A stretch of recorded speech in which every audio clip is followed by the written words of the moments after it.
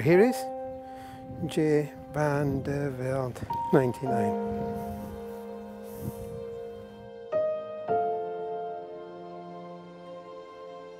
The setup was extremely difficult. The rough was extremely thick. You know, it's the same for everyone. What they didn't expect is that it was going to, blow 25, 30 miles an hour every single day except on the Sunday. So that then made it extremely complicated. Tends to move the ball from right to left, it will bring it back into the breeze, and from his right, too much so. Get it! Come on, wonderful shot from John. I actually played well, yeah. I really played well the first 3 rounds. The 4th round, it was a matter of, trying to put it together. It's never easy.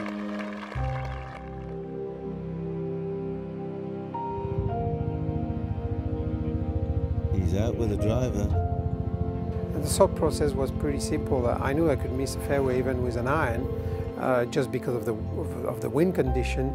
So therefore I thought, if I hit driver, at least I'm going to be 60 yards closer to the green with my second shot. And if I get away with half a lie, maybe I hit it within 20, 30 yards of the green, or even to the front edge. And from there, I'm more likely to make up and down than I am to hit a 150-yard shot, having to hit it in the air again and leave it to the gods of the wind there. He's going to be at least 3 shots ahead.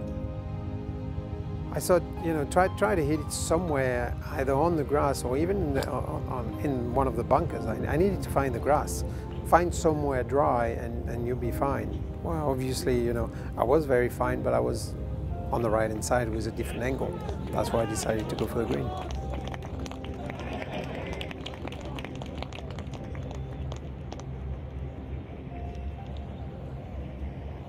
I was coming from the right-hand side on the fairway that was perpendicular to me, with the wind into, and the fairway was pretty tight. I mean, it hit the stand, it goes into the burn, it hits the steps going down in the burn, and comes back another 40 yards. And it buries itself into the grass.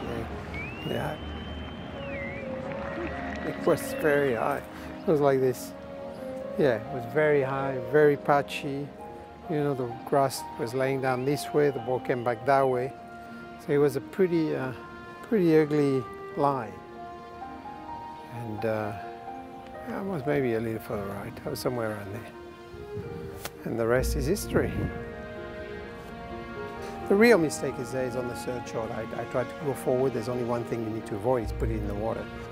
I thought about hitting it sideways, but again, the line was so bad. I said, well, you're not guaranteed to hit it on the fairway, to keep it on the fairway. And therefore, from wherever I was, even in the rough, I could have hit it on the green. So if there was one shot to play again, that would be the 3rd one.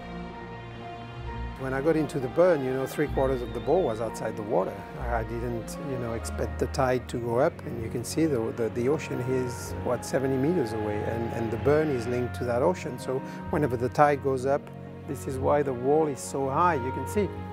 And within 5 minutes, 10 minutes, the ball was completely submerged. So I couldn't really hit it out of there. There's no way. I think it was a good up and down, especially considering that my playing partner, Craig Parry, was 3 feet ahead of me, and he said, listen, I'm going to get out of your way, because I would have been there, I would have covered his ball with sand, and he said, I get out of your way like this, you have more time as well to recuperate from what happened, and so he hits the bunker shots and he holds it. He actually hit the shot I need to hit to win the Open Championship. So I remember smiling and going like, really, is that it for the day? Because how much more are you going to throw at me?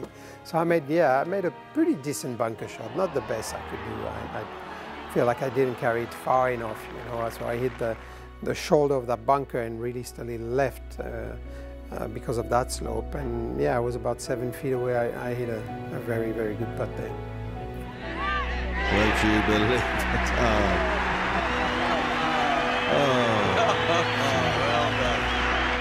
I always been very at peace with what happened. It shook me, no doubt about it.